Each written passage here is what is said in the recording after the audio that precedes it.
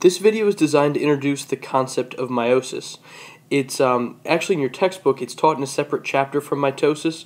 It's actually in the chapter on DNA because it has to do with cells that are used for reproduction. But since much of the process is repeated, I think it makes sense to learn these two things together.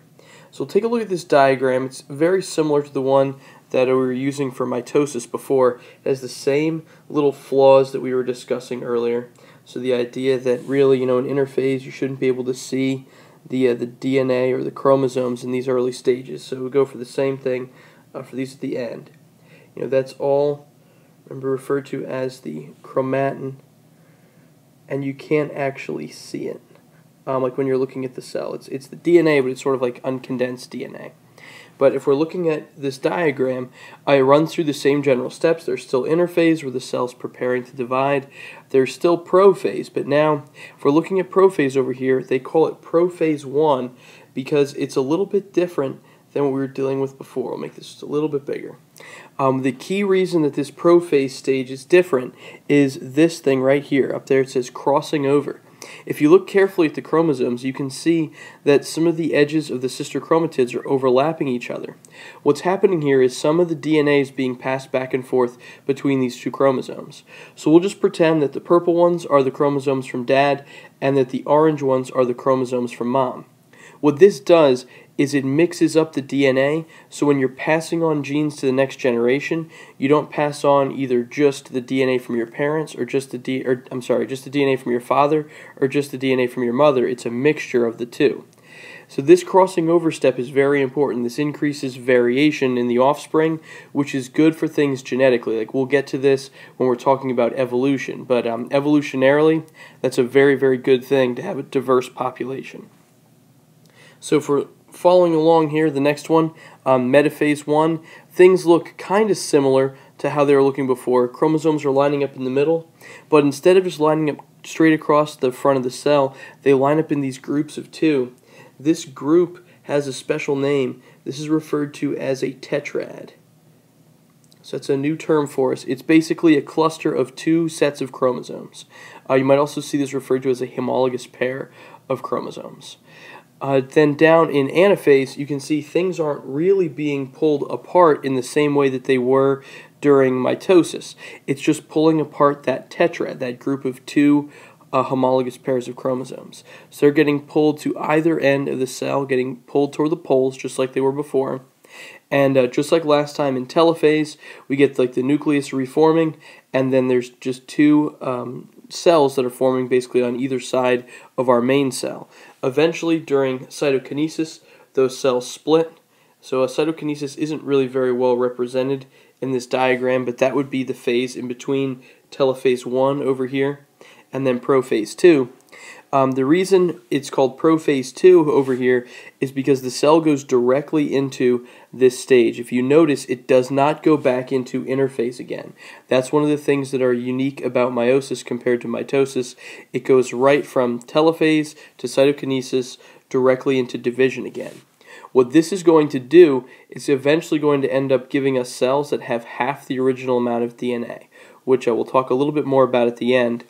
But the nice thing about this process, all the ones that say 1 with them, prophase 1, metaphase 1, those are all different than they were last time in mitosis. Because here we have crossing over, here we have the tetrads. Everything that says 2 is basically exactly the same as it was before in mitosis. So we're looking at prophase 2 over here. You can see that most everything about this one is the same as before. The one thing that we're going to add here, remember the nucleus is kind of starting to come apart. So we'll represent that on there. The nucleus is sort of a dashed line.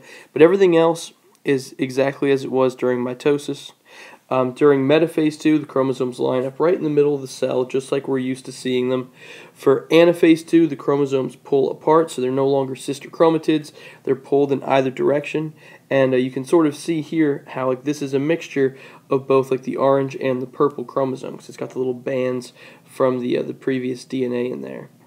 Once we get to telophase 2, same setup as before, but now I want you to look at something very carefully. If we take a look at our original cell, that original cell had 4 chromosomes in it, so it's got 4 pairs of sister chromatids, which overall are 4 different chromosomes. Now, if we're looking at our cells in telophase, they're only going to have 2 chromosomes in each nucleus. This is a big deal because when it comes to reproduction, you're only passing on half of your DNA to your offspring. So everybody who's watching this video got half their DNA from mom and half their DNA from dad. You get 23 chromosomes from each parent. This is the process that your body has to go through in order to produce those cells. Now these are specialized cells. This doesn't happen for just anything in your body. So if we shrink this down a little bit so we can look at the end of this process, now we end up with 4 total cells because we've actually gone through the process of division twice. We get 2 cells from each division, so we ended up with 2 here. Those 2 divide again, you end up with 4 total cells at the end. These cells are used to make special things in your body that are referred to as zygotes. There's 2 kinds of cells that would be zygotes. One are sperm cells if we're dealing with males, and then egg cells if we're dealing with females. So these are only using the cells that are for reproduction. There's no other purpose for the cells that are going through the process of meiosis. The last thing that I want to point out, and I'm glad that it shows up right on the diagram, this is not a cycle, which is one thing that sets it apart somewhat from the process we were talking about with mitosis. So as we usually do at the end, I'll just kind of recap some of the major things that we were talking about as we were working our way through that one. So the first thing, of course, that we have to use is that this process is used to make cells for reproduction.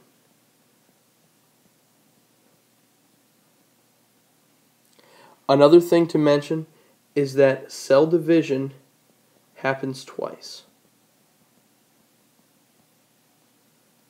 2 times. Another important one for you to notice from what we talked about is you end up with half of the original chromosomes.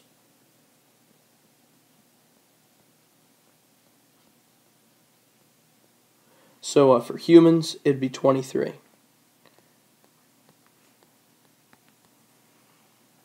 Another thing is that whole stage of crossing over.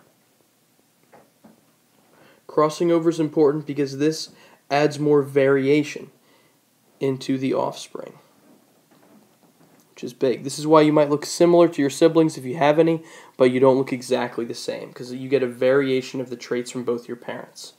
Another important point is that we end up with 4 cells at the end of this process. And then finally, that this is not a cycle. So if you remember before with mitosis, it goes from that step of cytokinesis at the end, usually right back into interphase if it's a cell that's going to keep dividing. Some cells go into something called G0 if they're no longer dividing, but that's not common.